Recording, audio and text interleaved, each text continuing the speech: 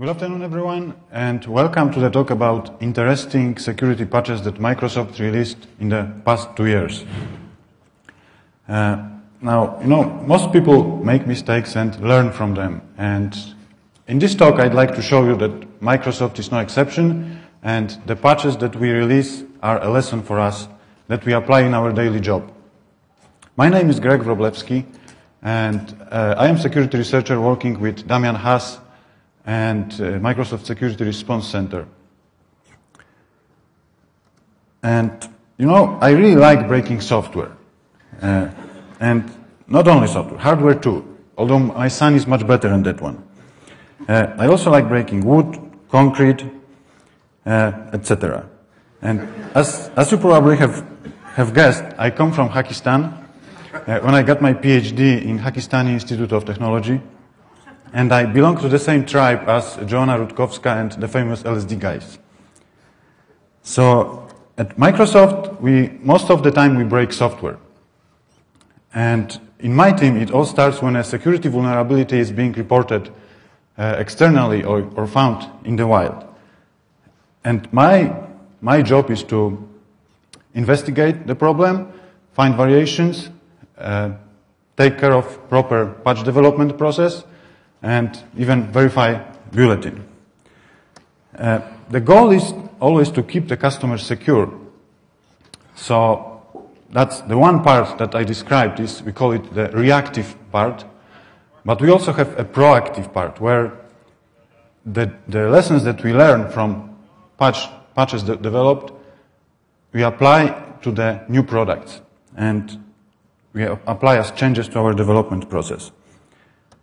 Today I'd like to talk about 5 cases that were really good lessons for us, and you may notice that some of these cases made headlines at their time and were quite famous.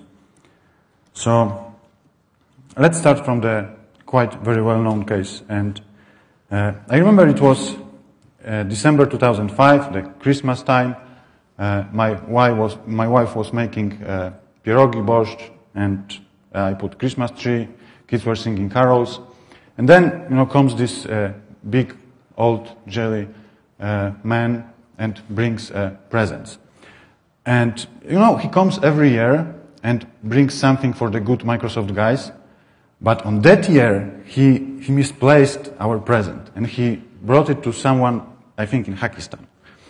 So, fortunately, the guys from WebSense, they found this present and they reported this to us, and they said, hey, when you go to this link, there is this strange file, it's WMF picture, and it executes code in Internet Explorer. And we said, okay, this is not correct. It should not work like that. So we started investigation, and it quickly turned out that there is a code execution, in fact, and it goes from this function pointer. But how it happened, it's like pretty obvious feature, and how it happened that we missed this. And in fact, we released a security patch in October 2005. So somehow something went wrong with our process, and we still didn't catch the feature. And it turns out that this feature was introduced very early in the development of Windows operating system, back then when the Windows was 16-bit, the entire Windows was in 16-bit world. And this feature was about printing. Printing pictures in early 90s could take a long time on a computer. So we added this feature for applications to register function pointers and allow them to abort the printing operation. Now, the way that the pointer gets set from the picture file, it's not that simple. You get the main loop drawing the picture, you have one function, another function, then yet another function, and finally the pointer gets set. Then we go back to the loop where the malicious code gets executed. Now, you could understand that in a 20 years old code, it's obvious that people can miss this kind of feature still being present. But if you look at the picture file, the structures that describe this behavior are really simple. And that was the key learning for us. Basically, we decided that we must test the program with all the data that program can handle. In security research, we call it proper fuzzing coverage. So from that time, all our fuzzing must cover all data types that a program or feature can handle. And as an example, I could give you another file format, which is really also very old, the EMF file format, where in 2005 we were working on the part of the GDI component that is processing these picture files, and since then there was not a single security patch in that area. And so we applied the same process to other areas as well, and that was the first learning. Another learning was that the old features can really hurt us, but we cannot just remove them because people use them and customers want them very often. So you probably noticed that in Windows Vista, many legacy features were either removed or blocked in some way. Now, the next case that I have is was reported to us by Andreas Sandblad from Secunia, and it was a code execution in create text range. And you can see that the code that was responsible for the problem is quite simple. And basically, most people who saw this code, they said, "Oh, there is no bug in this code. There is no security issue." And in fact, the bug that you can see is the only one is that when going through cleanup label, the two error code paths, only one sets the error code, which means that the function returns success while it's not performing any function, anything useful. And in this case, the useful thing was setting ppdis pointer to something useful. So now you can think how this is a problem, right? And it turns out that it is a problem because it just happens that there is a code that relies on this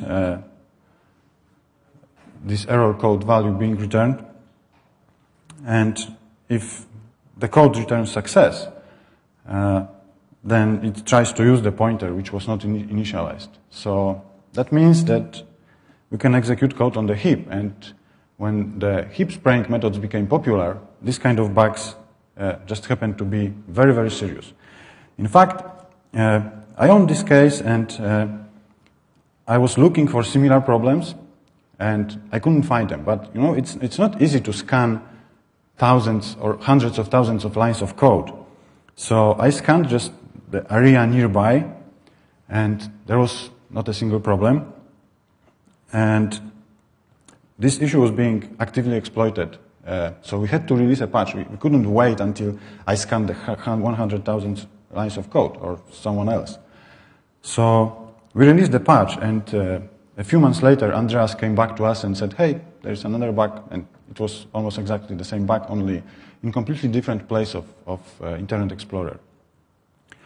So what happened since then is that we improved our static analysis tools, and now we can detect similar issues at the code development time. It's most of the time it happens when the binary gets built. And as far as I remember, we did find problems of this class of problems in Vista, and we fixed them. Now the next case, I remember this one. It was handled by Damian, and I remember the day where the case came in, because Damian just sat down in his office and he was just looking at the monitor with this painful look, and You know, he just looked like a guy who looks at a girl knowing that the girl doesn't love him. And finally he asked for help for some other partner from our team. And together they figure out what the problem is. And if you look at there's obviously the function wsprint that looks suspicious at the bottom of the slide. And we have some buffer and the registry functions that read a key. But if you check the documentation, everything's all right. The buffer size is 360. Attacker does not control the registry database. The key name is limited to 255 characters. So there is just not there's no problem in this code. But yet the overflow somehow happened, and it was reported by EI to us. So they know what they're doing.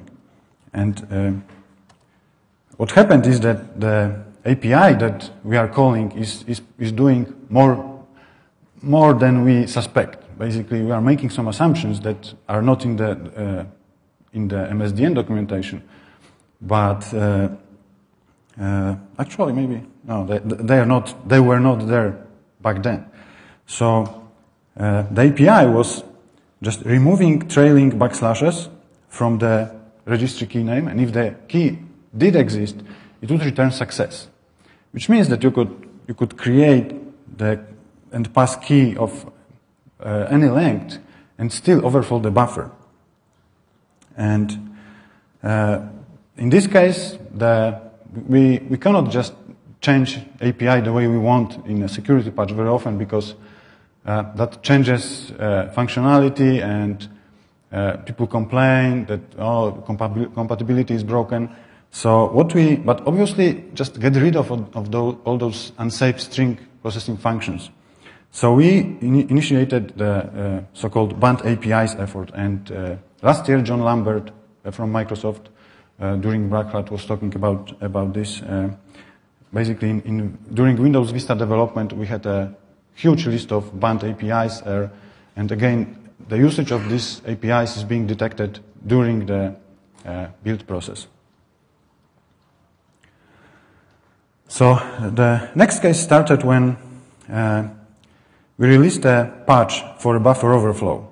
And you see the patch right now. So the patch was just a simple check preventing buffer overflow from happening. And attacker controlled the length of some data that was being passed, and we had to prevent the overflow from happening.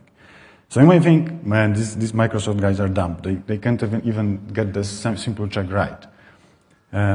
But let's see how the check really is simple. So this total space available thing, it unfolds into something more complicated, and then even something more complicated. And I handled this case.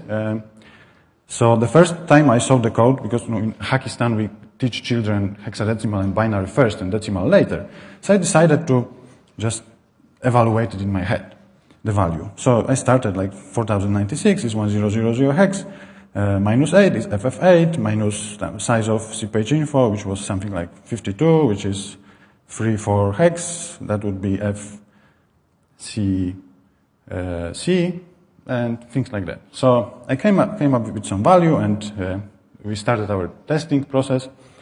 But eventually what happened is that we should have looked at the assembly.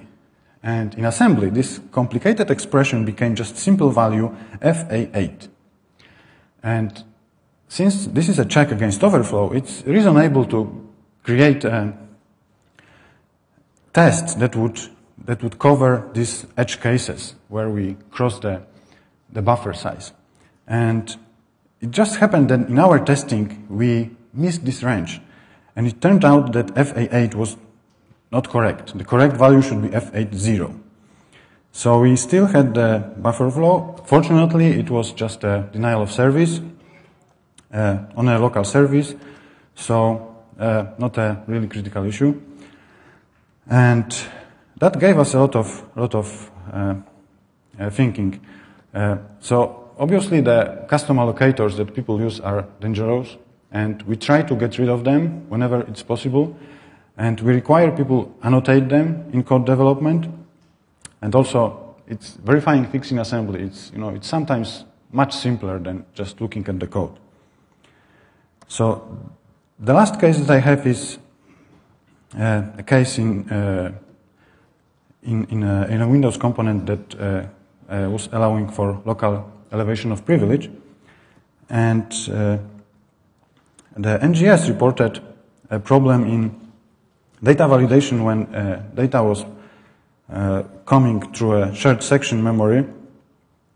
And basically, we were copying the data to the local variable while the find create font function, where had the vulnerability, was still taking the original pstate info data in shared section, which can be changed by some thread in user mode running in parallel. Now, obviously, you see that the validation is before the find create font function is called. So let's assume that we fix the problem here. You may suspect that the real problem is somewhere deeper. And by releasing this patch, if Dan Kamiński would see this, I'm sure he would say just, what could possibly go wrong? And when he says that, something always goes wrong. And in fact, it went wrong because we released the patch, and a few days later, Cesar Cerullo came back to us and said, hey, but I can still reach the vulnerable function through a completely different call path. So we had no choice but to fix the problem at the root cause and release another patch. And this case gave us a lot of good learnings too.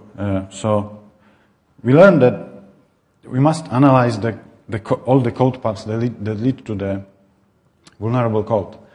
And we learned that the best way to fix is just to fix the problem at the root cause.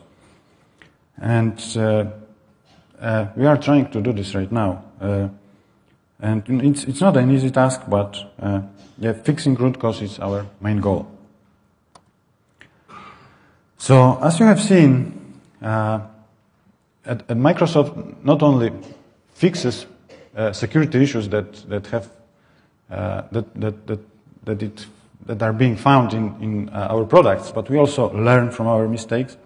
We improve our development process, and really appreciate people working with us, helping us in this task. And I hope that with time, Microsoft software will become as solid as a piece of concrete. Thank you very much.